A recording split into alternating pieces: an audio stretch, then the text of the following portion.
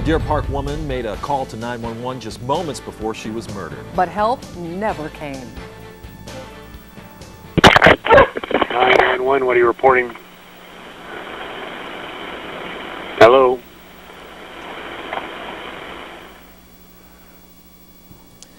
And that was the entire 911 call that Chanin Starbuck made on the morning of December 1st. It was just 10 seconds long.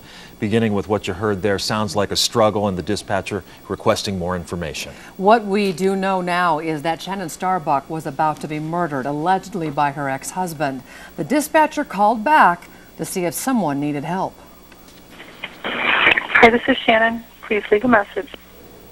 But what happened after that call back is what the 911 center says was a break in protocol. There should have been a second call back just to make sure. And then that call should have been forwarded to the sheriff's office to check out. That never happened, and Chanin Starbuck's body was found 2 days later. KXLY4's Annie Bishop joins us now tonight from the 911 center. And Annie, what went wrong? Well, the supervisor here is saying the employee that took that call, simply put, made a big error. As you said, Nadine, that employee should have called back Chanin Starbuck's cell phone twice. However, he only called back once. Now, 911 director here, Lorlee Mizell, says the error was discovered when making recordings of this call for detectives. She says the employee who made this mistake is a 17-year veteran call receiver with the 911 center.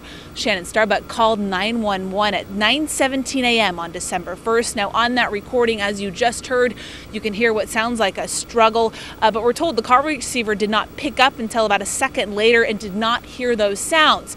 Now, because the call receiver only called back once, that call was never transferred to the Spokane County Sheriff's Office dispatcher, so deputies were never sent to her home that morning. Now, Mizell says starting Monday, all 54 call receivers and supervisors will undergo refresher training on how to handle hang-up calls.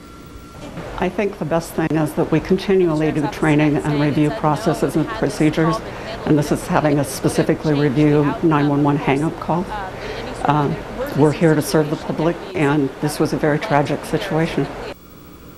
And tonight, the Spokane County Sheriff's Office says it's unclear whether or not, had this call been handled differently, if it would have changed the outcome at that home that early December morning. Of course, in any sort of emergency, deputies want to be there as quickly as possible.